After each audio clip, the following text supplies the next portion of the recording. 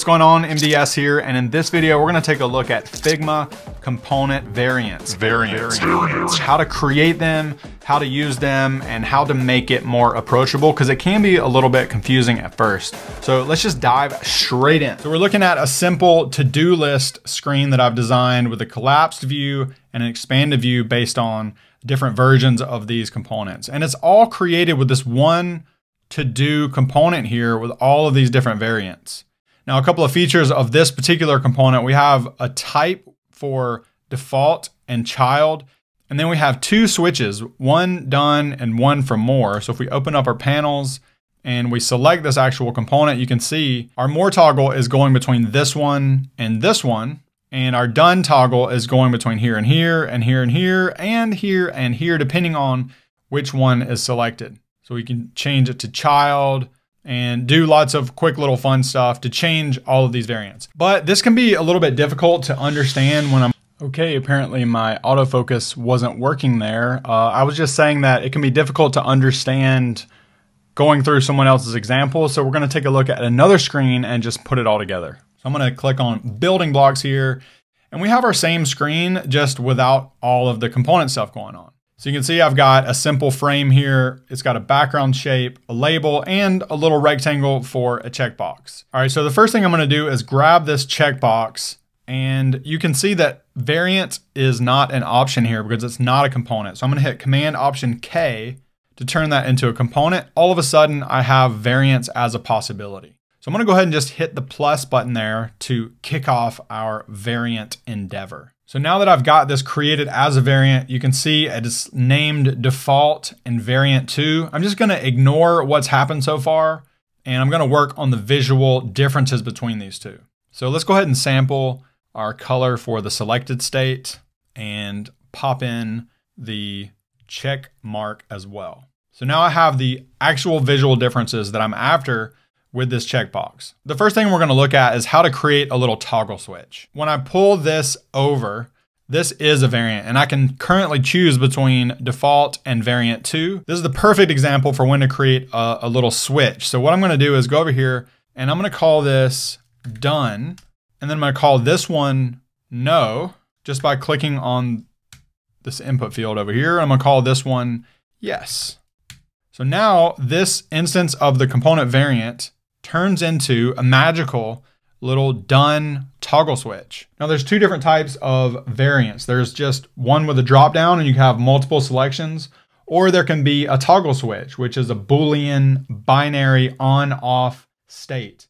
You can name the states on off, you can name them true false, you can name them yes and no. Any three of those will work to create a switch like this. You can see that if I went back and I changed this to nah and yes, left that. So now all of a sudden it's back into a drop down, which is useful, but in this particular context, it's much more useful to have no and yes as a toggle switch. It's just very nice and easy. And again, we can call this right here whatever we want to by going back to the frame here and then double clicking right there. And we could say selected on, off. But since we're using a to-do list, we'll call this done and leave it at that. And this is one thing that I like to do. I like to have an instance of the variant outside of the variant control panel, just so I can click it and kind of test it as I'm building it. So now we're gonna add two more of these. I'm just gonna click this one here and hit Command D twice to create two more variants. I want this little circle inside of this area. Get that in place, delete, and I want this checkbox inside of this one. Now let me just delete that background. All right, so there we go. But you can see that this has created some odd naming over here. Again, I'm just gonna ignore all of this. What I really wanna do is click the variant component name up here. That way it gives me access to all these variants. So I don't want anything to mess with my on-off state. I don't want additional names in my on-off state. So this one is going to be off, and this one is going to be on. Now I can go back to my variant to test this. You can see that I have the little thing that's telling me there's something wrong. This is still gonna work to some degree, but you can see that now it's not going to the correct one. So this is where we're gonna introduce a new property to our variants, because we're gonna have, this is gonna be our regular checkbox stuff here, and this is gonna be our kind of child checkbox stuff down here, and this is gonna be our drop down. So what I'm gonna do is go back here, I'm gonna add a new property, and I'm gonna call this type. And now the fact that I've added this as a type, I can click on individual children of this variant group, and you can see that type is just set to default. That's gonna be the first name. So I want this to be rectangle. This one is also going to be rectangle. And you can also choose two of these at the same time and name it circle. But maybe this is weird. Maybe because there's not a circle here, maybe that doesn't make sense. And maybe because we have this kind of parent-child relationship, maybe it makes sense to call this parent and child checkboxes instead of rectangle and circle. Maybe that makes a little more sense. So now that I've changed the type, that's going to create a drop-down, child and parent. So you can see now if I toggle between child and parent and the done toggle is on, it's basically going back and forth between these two because those properties line up. I think that type should be above done in the panel here. This feels a little bit odd having this attribute above the actual category. I feel like this is more important. So what I'm gonna do is go back to this and just hover and grab these tiny little handlebars, and I can rearrange the order of this content. So now the category is on top and the toggle switch is down below. So child and parent. But what if I wanted parent to come first instead of child? I can just go in here and rearrange these. That way parent comes first and then child. So that's just like an easy way to kind of set up this panel. So everything that you set up in this area, everything inside of the variant list is going to be controlled by clicking on the name and fiddling with all this stuff, adding new properties. If you add a new variant, it's going to change things up. So this is kind of a simple example of both a drop down and a toggle. Let's delete this stuff because we don't need it anymore. And let's move on to our bigger to-dos right here. So inside of this frame, we're basically going to do the exact same thing. All right, so if you look in our layers panel, you can see I've got this background shape, this label here, and this kind of placeholder rectangle, which I'm now going to replace with this one. So I'll just delete that out, and I'm going to click and drag while holding Option to place an instance of this component inside of this frame. So now I have access to change this however I want to. And remember, when it's not a component, you cannot create variants. So the first thing we're going to do is hit Command Option K to turn this into an actual component. Second thing we're going to do is add a variant. So now we have our to-do component with variants. Now, again, I like to pull this out so I can have one to test. This is an instance instead of the main component. And you can see now, same thing happened. I've got a drop down with default and variant 2. So now let's get in here and do the same thing we did to this. Only now, instead of actually needing to go in here and redesign it, I can select this nested component and I'm just going to call this done. And so now that that's changed, I just need to update the variants and how everything is working. So I'm going to call this the same thing I did the checkbox, and this is going to be done no and done yes. And again, we've created a simple little toggle switch, which is great. But we also need a more category. So if we have more to-dos associated with this main to-do, we want the kind of child option with this different checkbox style that's slightly indented to show ownership. So what I'm going to do is grab this, Command D, and I'm going to Option drag this over here just to create a little ... by hitting Option 8 3 times. And I'm going to change the color of this, kind of put it over here on the right a little. There we go. So this is going to indicate that more are available. And I'm not going to worry yet about fixing the variant names. I did want to show yes and no is still there. It just is not a toggle switch anymore because now this has turned into done 3, which is not ideal, but it has to turn into some kind of name. We'll go back after the fact and fix this. So this one's going to be more. And now you'll see I need to create the 2 child versions of this as well as more done. Let's go back over to building blocks, hit Command D on that again, make that checkbox done. Another thing I'm going to do for both of these is just add a little bit of a gray color, and I'm gonna change the style, the decoration to a strike through just for a little bit more clarification. So now we've got done and then more, and now I'll create the children here. So I'm gonna select this one here, Command D, and we're going to indent these. I want this to be kind of like right in line with the left edge of this text. So I'm gonna do 64. I'm just holding Option to pull up the measurements there, and I'll put that 64 from the edge.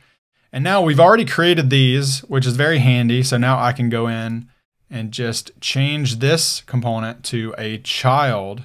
I'm gonna remove this more thing. And so now we have our child instance right here, and I'm gonna Command D again and change this one to done. And then I'm gonna copy the same style right here by hitting Command Option C, click this, Command Option V. And so that's basically everything we need.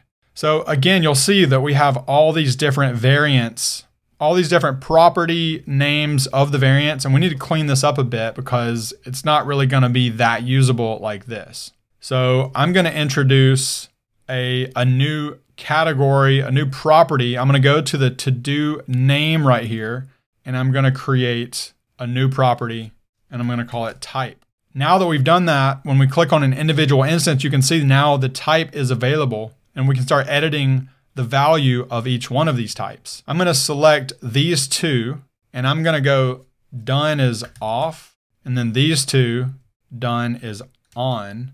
So now that's gonna turn this back into, oh, I did yes and no. So you have to actually be consistent with your labels, or it will turn into a dropdown. So let's go back and say yes and no, or true or false, or off and on. These are all gonna be no, they're not done. And these are all gonna be yes, they are done. Now our toggle is back, but you can see it's going back and forth between this one and this one because it still doesn't know what to do because we haven't added that type yet. So this type is going to be default. This type, we're gonna do more. And this type, we're gonna do child. Now we have the done for default. We go to child, and the done is working properly. And we go to more, and the done is working properly. But I still don't like the organization of this just yet. I also don't like that child is before default. I kind of want to change that up. So I'm gonna go back to this name, and I want type to be on top, and I want default to be first, and I want more to be second. So I'm just gonna rearrange that. And now I'll just test it here. Default, done, not done, more, child, and that's working now. Now, another thing that we can do here, more is technically not another type. It's really a default style with just, it has more. It is definitely a Boolean statement. So this is where variants can be tricky. It's not that they're confusing on their own, but they expose the complexities of naming things early on. And it might be difficult, but this is probably a good thing. So if you're working with a development team on this, this would be a great time to pause what you're doing, DM someone, get a conversation going about how this stuff should be named. Do we want this to be a type? Do we want it to be a Boolean value? What makes the most sense here? Because we could very easily call this default, and then we could create a new property that says more, and this one is, let's actually, all of these, let's turn more as no, and then these two are more yes. So now instead of more being a type, we just have default and child, and more is a switch. You turn it on and off. Now it doesn't really change how you design these variants, but it does change how you use the variants later on, how you want to use it. It's really up to you. Do you want it to be a Boolean value, or do you want it to be more of a category type? This can have drawbacks because if you have the child selected, there's not a more version of the child. So that can be a little bit confusing. So maybe category types, if I go back and undo everything that I just did, maybe having more as its own category type makes sense for this particular example. I'm just gonna copy these screens into my building block screen for reference for how many I need to put in. Now I'm going to just copy by option dragging over into here. And we've got 1, 2, 3, 4, 5. So I'm gonna grab this, option drag, and then hit Command D. And now, oops, these got a little bit misaligned. So let's put them back in place. This one is going to be done, and this one is going to be more. And now I can go ahead, change the names of each one of these for a little bit more actual content, context. All right, so let's copy these over here and let's move color and style down, and we'll do 1, 2, 3, 4, 5 more. 1, 2, 3, 4, 5. Just tidy this up. All of these right in here are going to be child. And just to show the differences, we're gonna click on 3 of these to do done and quickly rename this stuff just so it has a better feel. Delete these, and there you go. We've done it. We've got all of this created with just this single component made with a bunch of different variants. All right, that's it for Figma variants. I hope you found this helpful, and if you have any questions, please let me know in the comments below. If you wanna see more content like this, feel free to subscribe or head over to Shift Nudge on Twitter, where I'm posting just about every other day some kind of interface design tips and tricks and critiques from the Shift Nudge interface design course. Thanks so much for watching, and I'll see you in the next video.